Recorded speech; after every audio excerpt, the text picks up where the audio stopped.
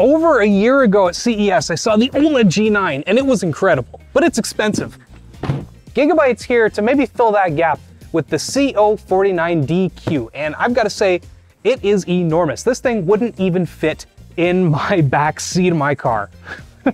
Ignore the do not open from this side. We packed it up this way, so it should come out just fine. One of the problems with curved is that these boxes are so freaking deep. On the one hand, it's great. They come with a 3-year warranty. On the other hand, you've got to find somewhere to keep this box for 3 freaking years, just in case it breaks down. We've got our factory calibration report. We've got the base of our stand, got the other part of our stand, the column. One thing to note is they are using the nice double column design because it's a 49-inch display, 32 by 9. This thing is enormous. It's gonna need all the support it can get. As for the cables that come in the box, we've got HDMI 2.1, ultra high speed, DP 1.4, C13 power cable, USB B to A, but now, oh my God, it's so big. I should just click, clack. It's going in, it wants to, there we go. There we go, just push it. Ah! It's enormous. If you couldn't already tell, this thing is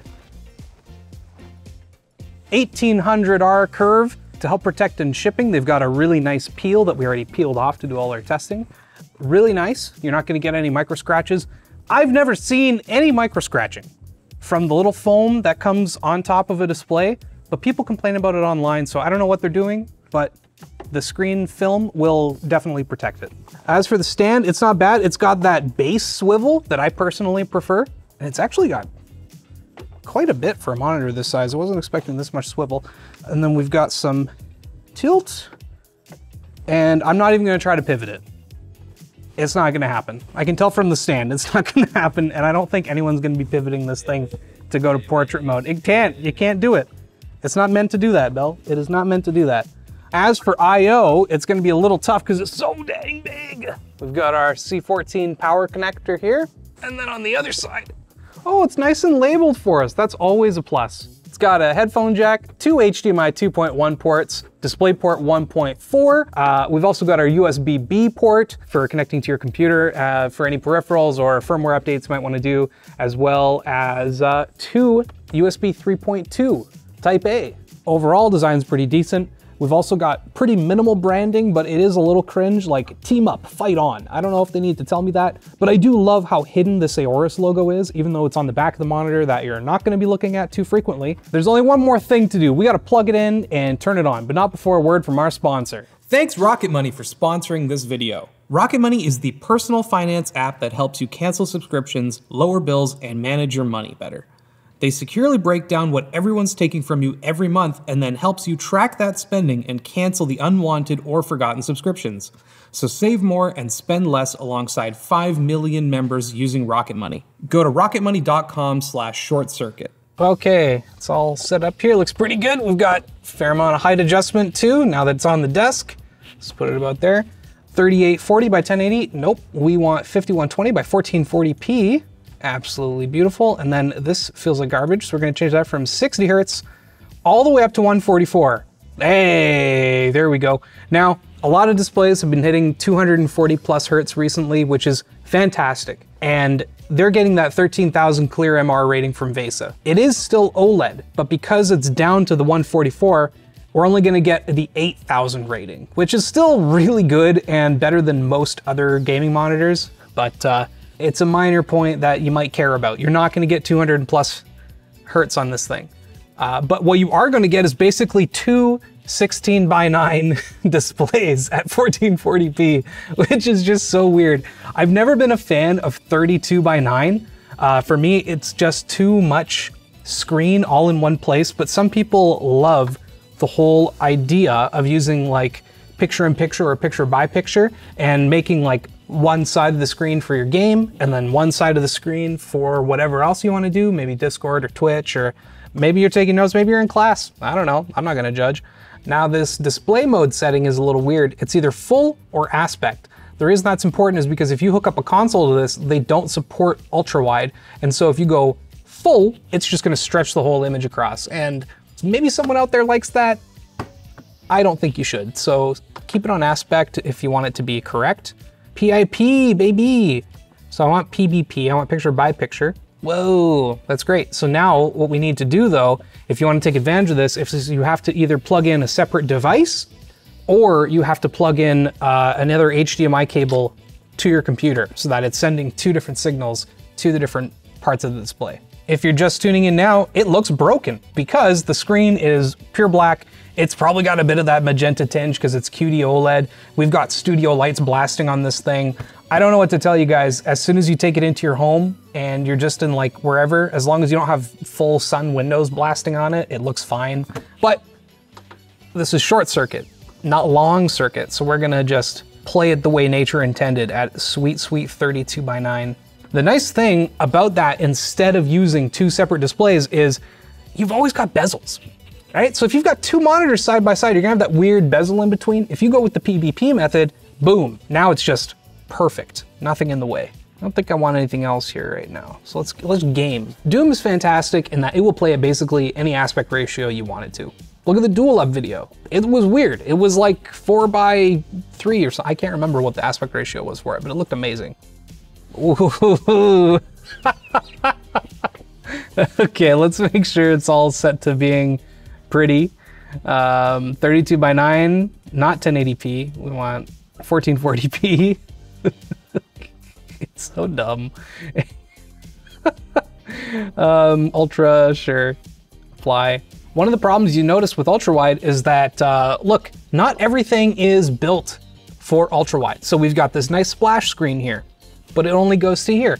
And then this UI, since the UI is probably being told to just like draw on the left, and that one's probably just draw on the right. They're on the extremes. As much as I love ultrawide when it works perfectly, when it doesn't, it just kind of looks weird and wrong, and it can be hard to get the hang of it. This feels good though, oh my God. It's like my entire peripheral vision is full. Just perfectly full. Is 21:9 just not good enough? And so you want 32:9? Because 21:9 just gives you a taste while still maintaining all of those bugs I was talking about.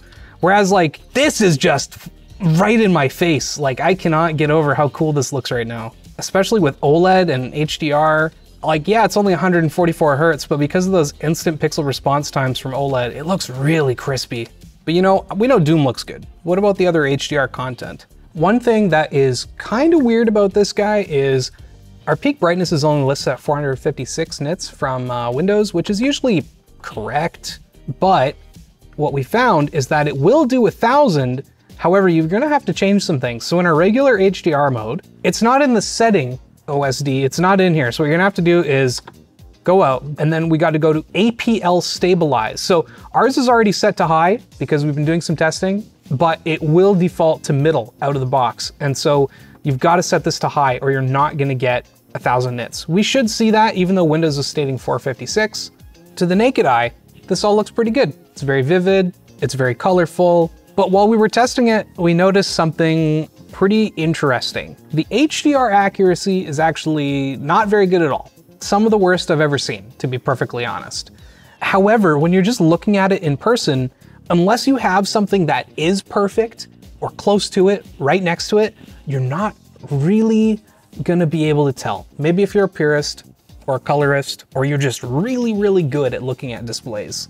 But frankly, even looking at this RE footage, knowing that it's not accurate, it looks pretty good to me. We notice especially in Resident Evil 4 that it just kind of over brightens everything way too much. And so you'll have, let's say, a car, truck lights pointed somewhere, and they're pointed way off here. Leon's standing over here. So he should just be kind of like soft lit by them, but he's not. He looks like the lights are shining directly on him. And unless you've got the game running simultaneously on two different displays, you're really not gonna notice. You're just gonna think, oh, it's kind of bright. But for a game like Resident Evil that wants to be moody and dark, it doesn't all of a sudden look all that moody and dark anymore. So I think it's perfectly fine for the vast majority of people. I think it's still gonna look good, but that can be a huge deciding factor for some of you out there. It's not going to technically be accurate when it comes to HDR content. As for SDR content, it's not so bad. We measured an average of 1.5. However, once we check our maximum, it's all the way up at 9.1. So we found that blues are just kind of undersaturating and then reds are being pulled out a little too much. So again, it's like, it looks good and most people aren't really gonna notice, especially when the average is so low, but a discerning customer might be a little more picky. As for color gamut, it's pretty decent. It's qd-oled, so we've got 99% coverage of P3, and then a whopping 82% of BT 2020, which is strong. It's great. Now let's talk price. Monitors have been coming down in price quite a bit recently, and this guy retails for 1,300 bucks. I know that's still a lot of money, but the thing is, just a few years ago, OLED, 32:9, 49 inches, 144 hertz, like this thing would have been 2-3 grand easy, if not even more than that. The only problem is that currently the OLED G9 would be $1,100 on sale. Obviously sales change all the time, so who knows whether that $1,100 that the G9 is going for is gonna stay, right? Maybe it goes away and comes back frequently throughout the year, I don't know.